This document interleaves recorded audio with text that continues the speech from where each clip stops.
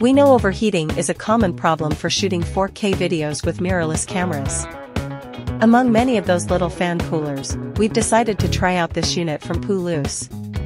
We chose to buy this unit not only because of the price, but mainly from the apparent build made of aluminium.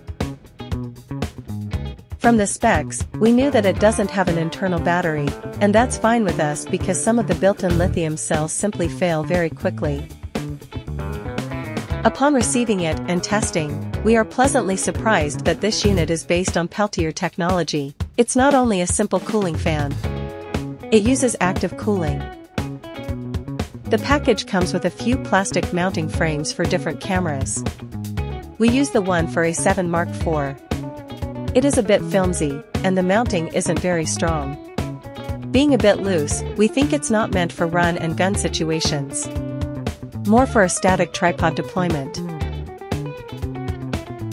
The only downside to this unit is that if we didn't watch out for the temperature and kept it running, there may be condensation forming up, especially if you're using it in high humidity region like for us here in Singapore. We do hope that there's a better mounting frame option, and we think that the one from Aluminium with spring tensioning may work better. Nevertheless, we are very pleased with this Puluz unit because of the active Peltier cooling.